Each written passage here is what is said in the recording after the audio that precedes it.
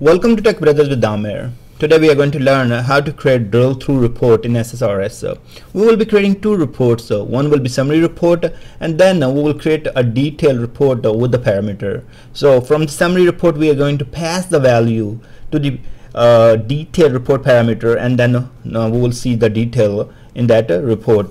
So let me show you how exactly these reports look like and how we can drill through. So first of all, I have created this summary report, and you can see that we have region, sold price, and items sold. So this summary for Asia region, and once you click on Asia, it will take you to another report that will show you region, country in that region, and then product names which are sold, and detail level information for sold price and items sold, and finally we have salesperson name.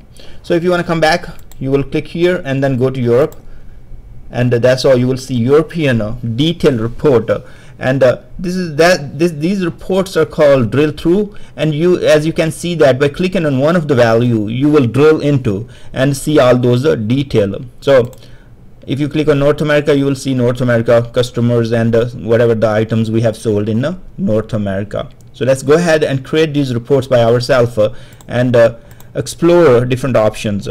Now first of all, let me show you a data set we can use. So in this case we are going to use total sale table that has all those columns. To create our summary report, I will be using only 3 columns. So I will be using item sold, sold price, and region from the total sale table. And if you see here, we are getting more than one record for each of the region, and one we will be creating a group in the SSRS that will take care of it. I can go ahead and actually create a query here, and that will just group by the region and take the sum of these 2 columns.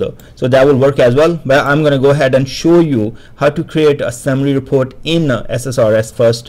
And if you ask me if I can create the query and just take those results, that I prefer using group by and all those kind of thing here, so I don't have to take millions of record in the SSRS and then use the group by there. But here's just the purpose we want to show you, so we are going to do it in the SSRS.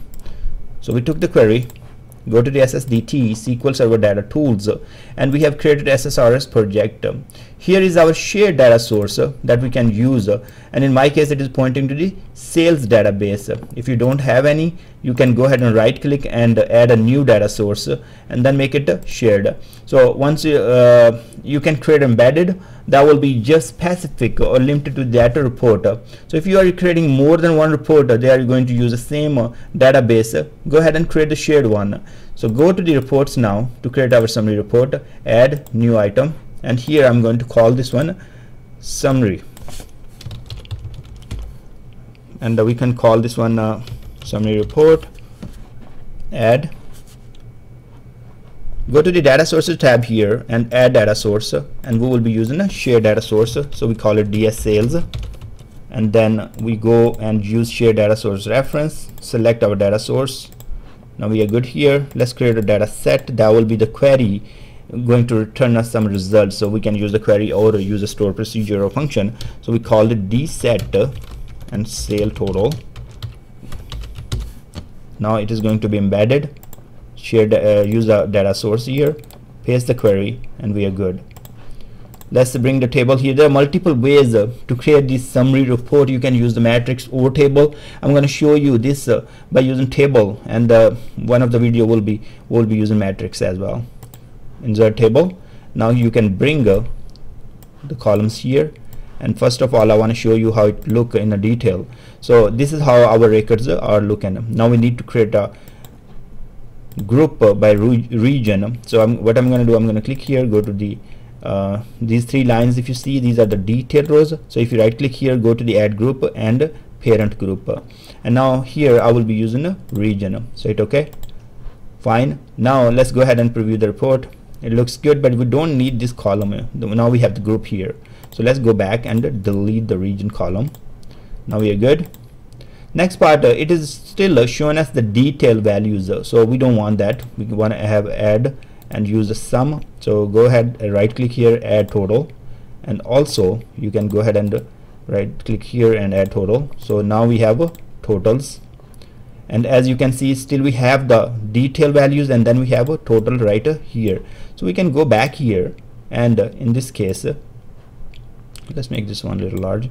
These are the values that they are displaying. So what we can do, we can click here and then press shift and click here, and then go ahead and right click and say delete. So delete rows. It is saying delete rows and associated group. Yes, go ahead please, because there is no group on the item sold and sold price. So we are done with that. Now our summary report is ready. So we have regions here, and then this is the sum of those items. So let's go back here. I would like to do one more thing here. Let's make it bold and give some color. That will make our report more fancy. Preview, everything looking good. Now we want to create a detailed report that can accept region as a parameter and show us the record related to that region. So right click here in the reports again, go to the add new item, and we are going to create a detailed report.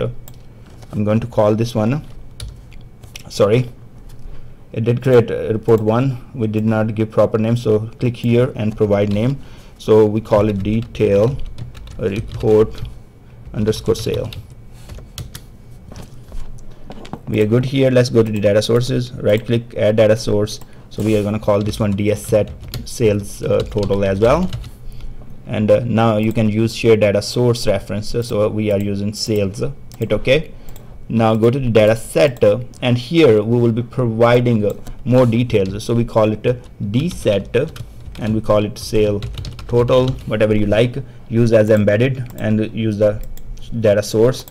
And now we take the query that has more details. So this is the query we are going to use.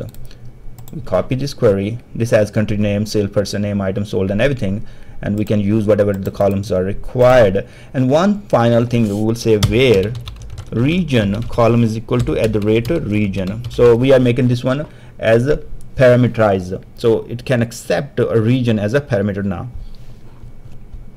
we are good here.